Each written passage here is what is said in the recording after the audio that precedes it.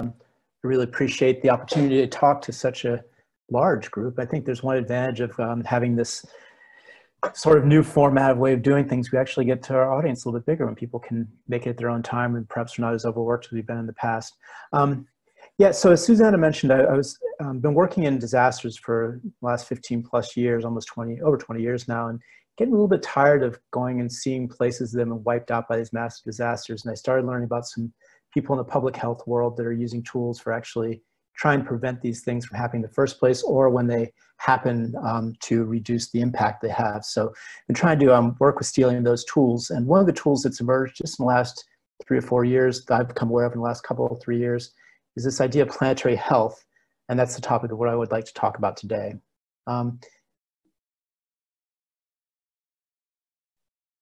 So I want to define planetary health first. And it's a bit of a cheeky definition, but it really is after Paul Farmer, a really interesting guy who did a lot of work in Haiti back in the day. But started off with colonial medicine, which was the opportunity to keep colonizers and their labor in the tropics alive. And then that kind of morphed over time to what's known as international health, when this was in the post-1884 Berlin conference, where they kind of carved up Africa and said which European colonizers would be in charge of the African subcontinent. And they said, okay, well, now we got to figure out ways of keeping all those colonizers alive. And then that kind of simultaneously morphed with missionary medicine, which is mostly focused around keeping Christians in the tropics alive. Well, over the last century or so, that evolved into something now that's known largely as global health, which has the goal of working to keep pretty much everybody alive. And that's a noble effort to have. And I commend that.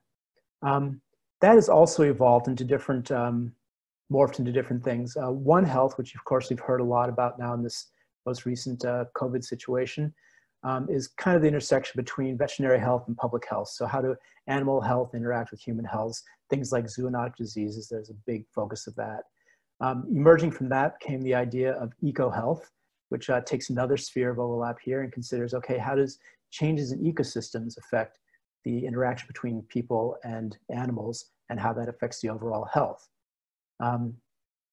Carrying on from that, the next kind of evolution from that is either geohealth or planetary health. And I've gotten onto the planetary health bandwagon, which says these ecosystems, animals, and people don't live in a vacuum, but they actually live on a planet.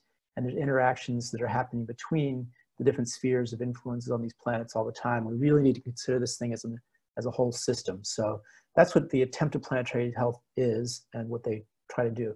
Going for a slightly more formal definition, the term got kicked off by a group at University College London in the Lancet back in 2015. They referred to planetary health as the health of human civilization and the state of the natural systems on which it depends. That definition was kind of updated a little bit in 2019 by the Planetary Health Alliance. I prefer this definition a little bit better. The international and interdisciplinary field focused on the characterizing and addressing the human health impacts of global and environmental change. Now, that's from a group at Harvard and a group at UCL.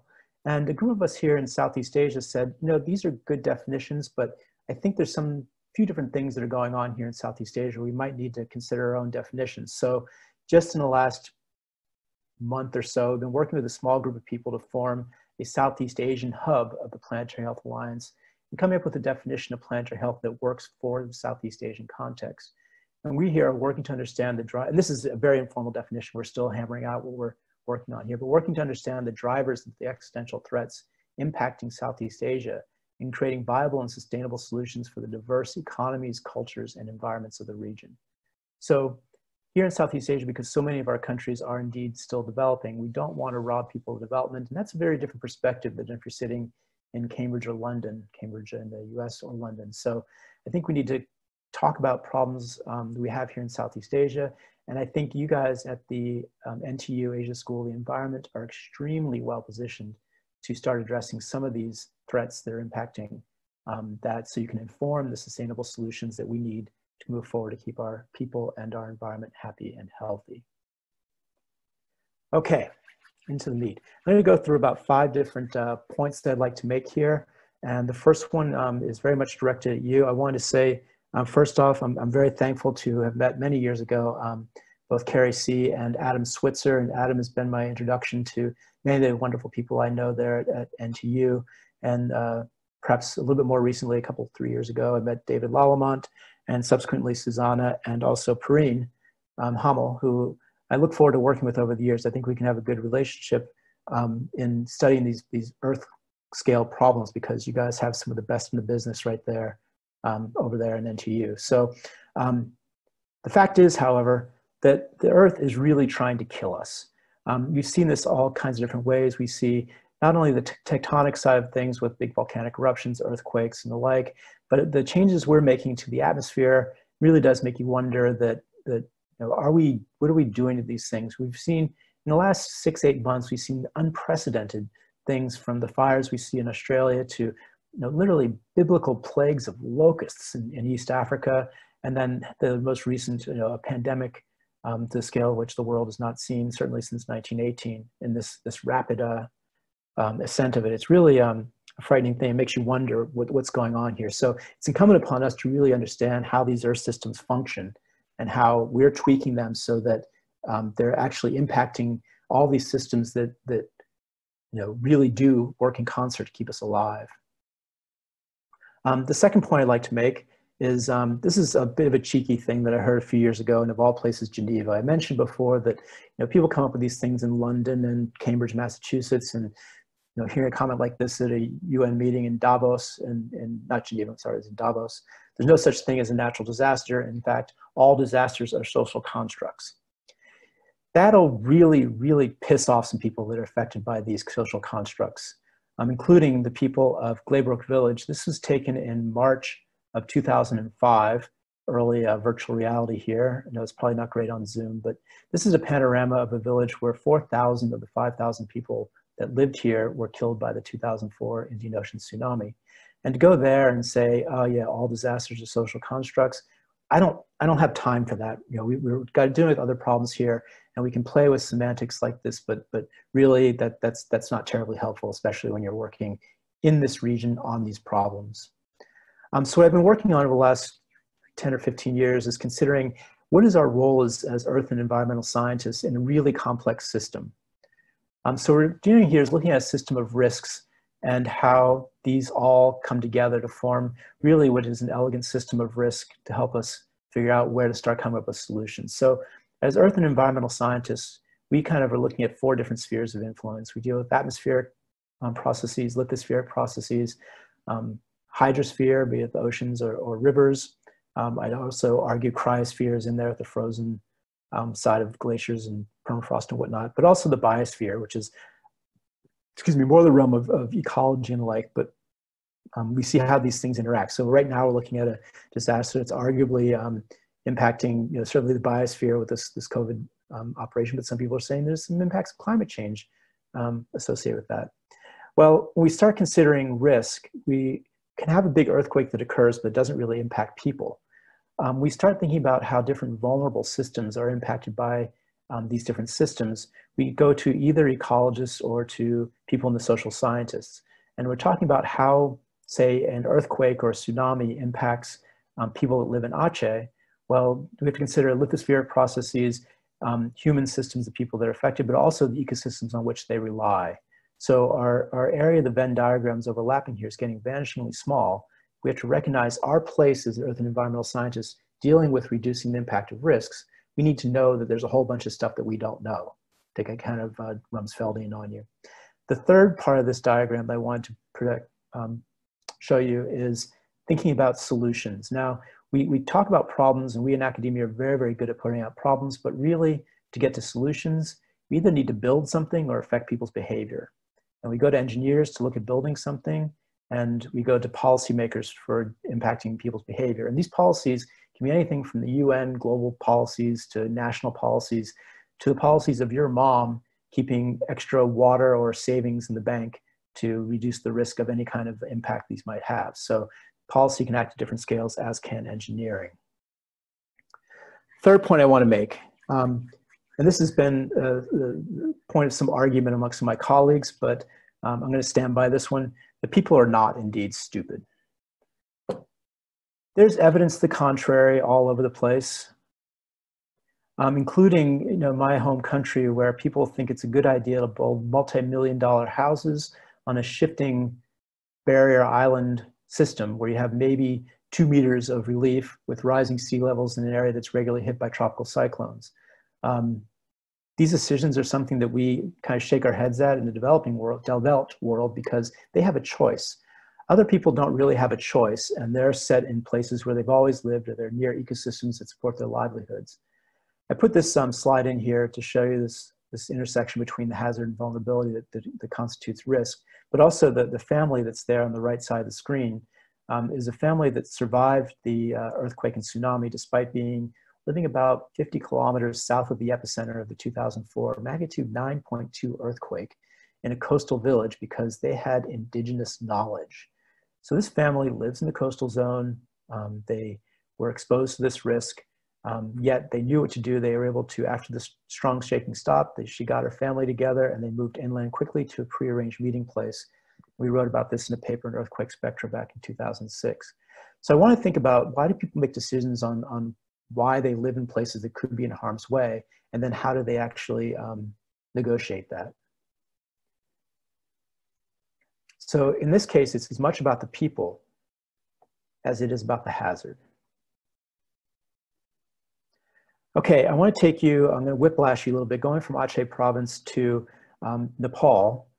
And this is a project we worked on last year, we're still working on actually. These are two people who live in a village. This is on the left-hand side is Fu Sang Mo, and on the right side is her daughter, whose name is Lakpa Chutsong.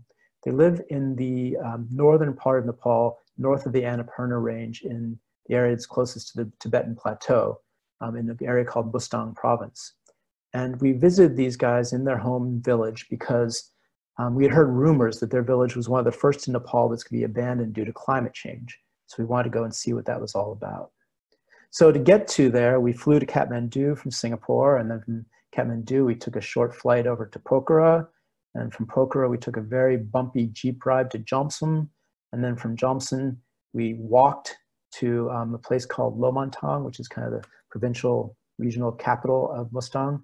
And then from there, after about a week and a half of travel, we took horses for a day to get to the village of Samjong, which is at about 4,000 meters above sea level. And it's a really gorgeous little village. And I'll show you some slides next to see about why they were going to abandon Samjong. What was the story behind that? This is what the landscape looks like in Mustang province. This is actually the headwaters of the mighty Kali Gandaki River. Here you can jump across it, especially in the early part of summer. This was, I believe, in late May, early June of last year. You can see not much, very high elevation. The paths we're coming over here and walking down was about 4,200 meters, and we're going down to about 4,000 meters in the valley floor there. When we got down to the headwaters of the Kali Gandaki, down to the valley floor, we saw this. And what you're looking at is not only my buddy's foot, but also accumulation of salts in the riverbed. And as earth and environmental scientists, you can start figuring out why there might be salts in this river and why that might be bad for the people who rely on this water for their survival.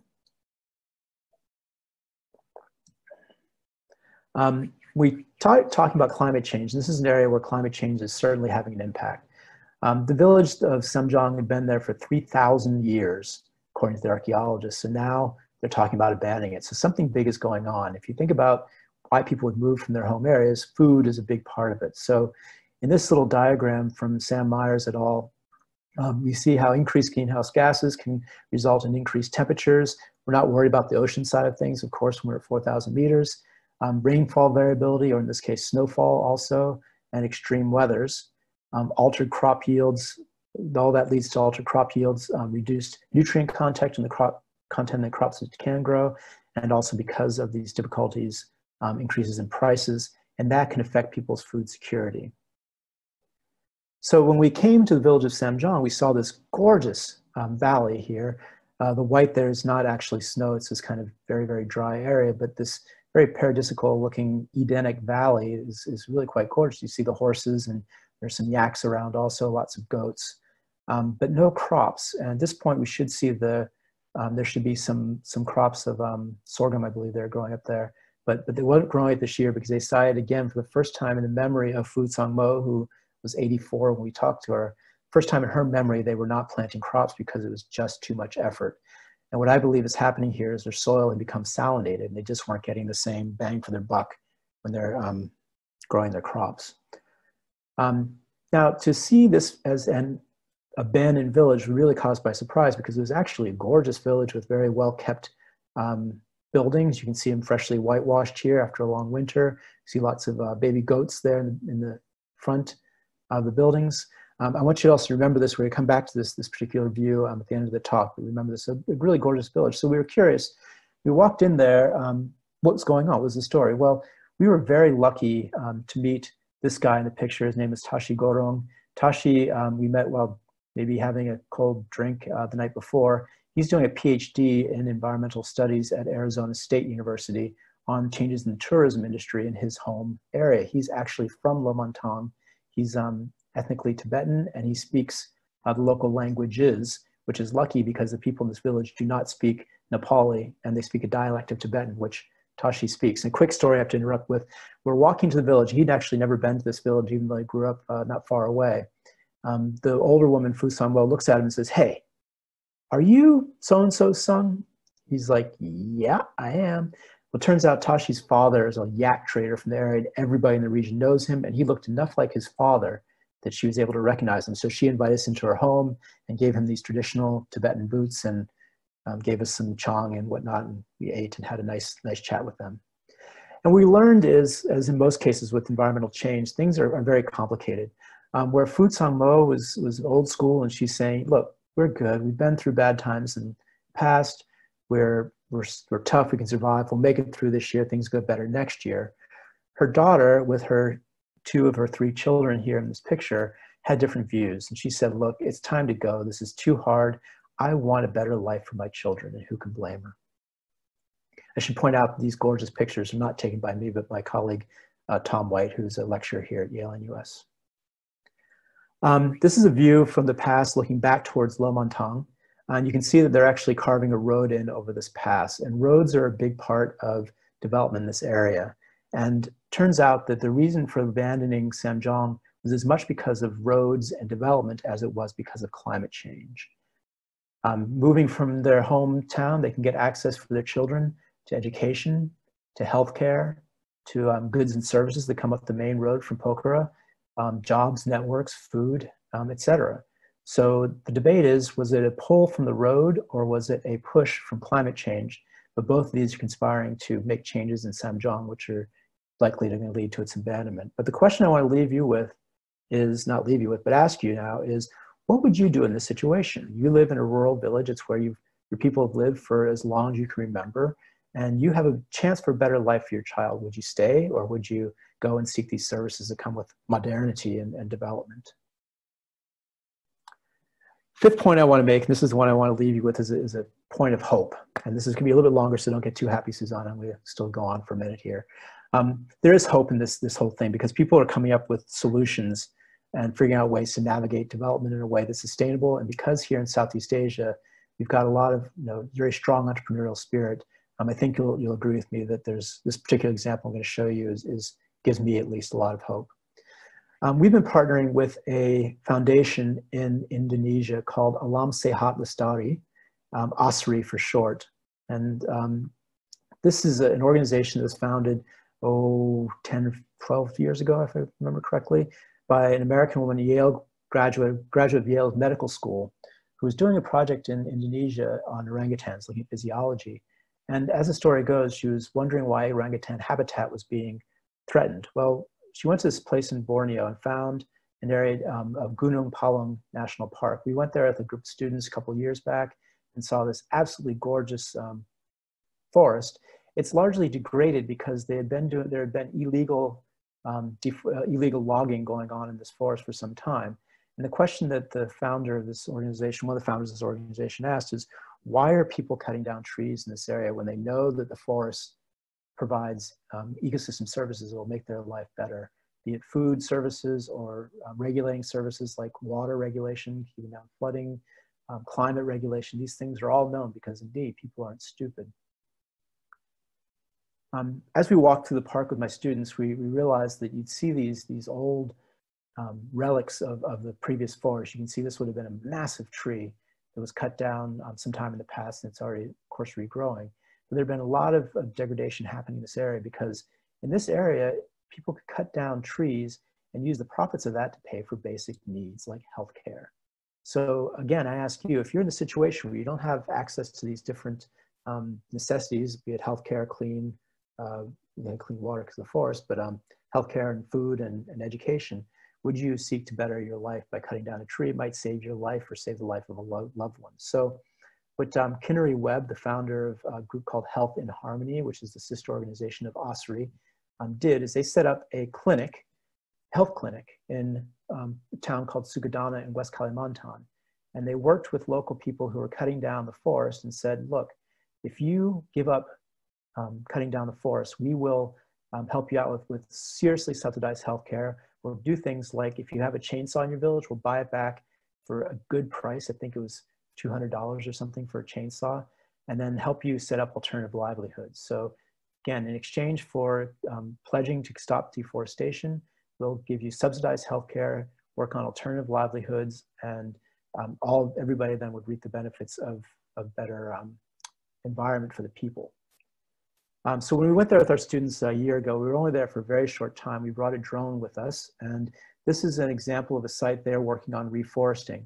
The people who live in the surrounding villages can actually pay for healthcare using seedlings. So if you bring in, say, a small ironwood seedling, you can get a tooth pulled, or if you have a baby, you need some prenatal care or something, you can trade in goods that you get from the forest or seedlings to help pay for that. Then they in turn use those seedlings to do reforestation projects. So you can see on the north or the right side of the road here would have looked like the left side of the road had you been here about 15 years ago, been largely deforested and degraded land with lots of grass growing on it.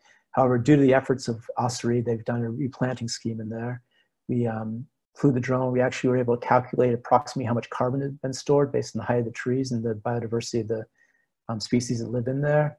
And you can get an idea also of what the overall health of the forest looks like. You can see the area on the left-hand side is in red, very degraded land, and the area on the right-hand side is much, much healthier. And you go in there, you can actually see the biodiversity and the animal the fauna is starting to return also.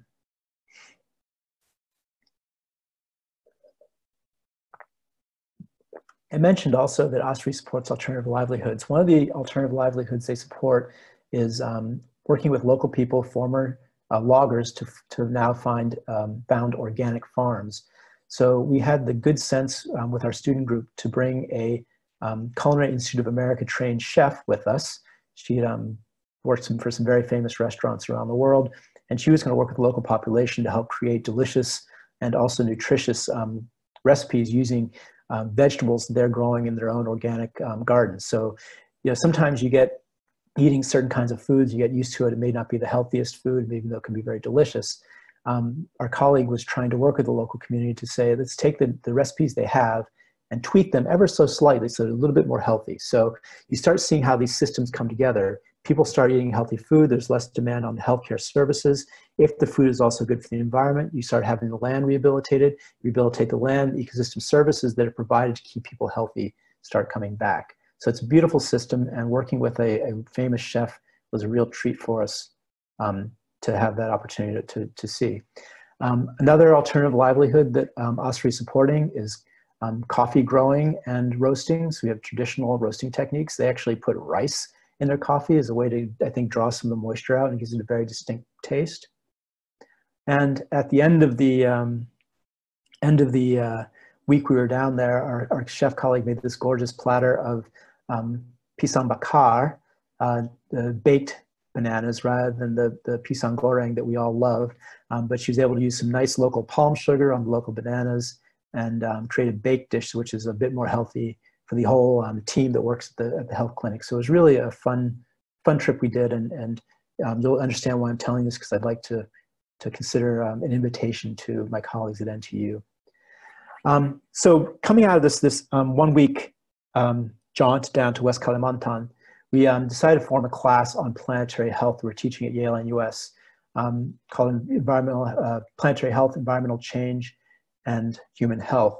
The objective of this course, going as a neuroscientist, I want to know how the atmosphere, lithosphere, and hydrosphere all come together to support life. I want to study how people are changing these different spheres and how there's both risks and benefits from these changes we're making. We wouldn't be making these changes unless we saw some benefits from it. We want to start talking about planetary boundaries, what the concept means, and how we're either living within them or living without them in the case of many of us in the developed world. We want to talk about how to use scientific data, including statistical analysis in R and Excel, and also using GIS to look at these different spatial issues. We'll be able to communicate environmental risk. We want to be able to propose sustainable solutions. That's something, again, we're not very good at in academia. We're pretty good at pointing out problems, but not good at solving them. The other things we wanted to do was work with our partners at OSRI to create a planetary health kit. And this is just a small tool set that we can actually bring down to the field, and if we can create it at a low enough cost, leave in the field with our partners to measure things such as biodiversity in the forest, using transects, measuring water infiltration in the forest versus in degraded land, measuring water quality if there's E. coli in the water or the water becoming more saline. And we also created some, I'll go to the next slide, I think we talked about next slide, created some air quality monitors also. So those are things we're talking about. We're partnering with OSRI to do that. Our plan was to go down there then this semester, but of course that didn't work out. So we actually ran the class this semester, and this is what I'd like to invite you to. First time we teach a class is always new. I have to brag on Yale and US. A lot of people don't understand what Yale and US is. We're an undergraduate only institution where we have students from only 1,000 students in the whole college. We have students from all over the world, as evidenced by my class here. And this is a random, just people who signed up for the class. You can test yourself on the flags here, but going clockwise from Singapore, class of, I think it was 15 students. We had Singapore, China, Philippines, India, Japan, United States, Bulgaria, Thailand, Sri Lanka, Colombia, and Australia represented in one class. But having those ideas come together in different perspectives was really fantastic. And we looked at a series of issues around forests. Thank you, Suzanne, I see you.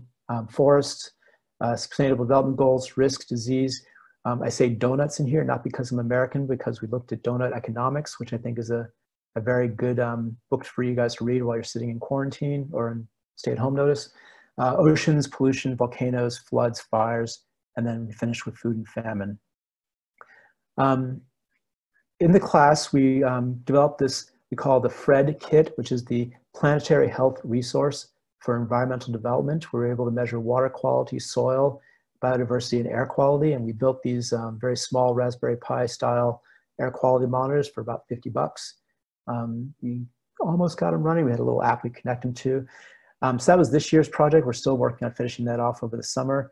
We'll be teaching this class again next semester, and we're going to try to help OSRI out with their virtual education offerings. So we'll look at health, conservation, education. We had 2 trips canceled in the last academic year to go to Kalimantan, one with this class, and another one was been a week-long one.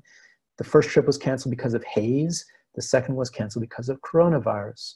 So we're starting to realize that this won't always be a thing that can happen all the time, so we better figure out a way to do good virtual field trips. But also, OSRI is using this as a way to generate income. So as people go and visit them, they can charge visitors and actually use that to support their healthcare services. The idea I have, an invitation comes in with an idea called a TikTok. A TikTok is a transdisciplinary, interconnected, tiny online course. I have not done this before. This is completely the first time I presented it, so I'd love to hear your ideas about this. The idea would be, we bring groups together. One teacher would teach a class, say at NTU. I would teach a class at Yale and US. And every 2 weeks or so, we come together virtually or in person, for both in Singapore, and share ideas. If Suzanne is teaching this class, for instance, from a perspective as a volcanologist, then she can talk about volcanoes. I'll teach it from a very broad point of view. Even somebody from economics could teach from an economic point of view. Come together and share ideas, I think would be very valuable. Okay, I told you we'd be coming back to Nepal. And this is one other cool project I've been talking with David Lalamont a fair bit about, so I want to show him some of the stuff we can do with this. We actually brought a drone up to Samjong with us also, the village in northern Nepal by the Tibetan Plateau. And we were able to create a virtual model of this village. So this is the actual village, and then this is a model that we created using drone data, and then working with a computer graphics guy who's here in Singapore, dressed it up so you can actually gamify this thing and actually explore the village. And each one of those blue dots is a place where we could have a 360-degree video interview. So this way you could explore the village and interact with the locals and learn about the risks and how they're dealing with them firsthand. I think we could do something like this in different places around the region. We're working in Padang in Sumatra with a group down there that many people at NTU are familiar with. And I think we could do the same thing in Sugadana. Get to see how people live down there, the choices they make, visit the gardens and the different businesses that OSRI is supporting, and then incorporate this into a virtual learning environment. On that note, I want to thank you for taking the time out of your extremely busy full days sitting at home, and leave you with the first of all, a link to the work to Alam Sehat Lestari, or OSRI, down in West Kalimantan. I recommend you get to check them out. This is not something that's happening in a vacuum. We've got partners with OSRI, but also their sister organization, Health and Harmony, which is based in the United States. My colleague, I believe my colleague Suitra, the chef, is online today. If you have a question for her, you could ask her. She's based in Chiang Mai, working with indigenous populations on food security and economic security, cross-localized issues. So Suitra has also been down and working with OSRI to consider ways that populations here in Southeast Asia can create solutions that make the health better and the development in these areas better for everybody in a sustainable way. And this is something that is not terribly common. It's very, very hard to do. So I commend all these people that are working on that. And with that, I will stop, and hopefully there's some questions that are coming through. Perfect.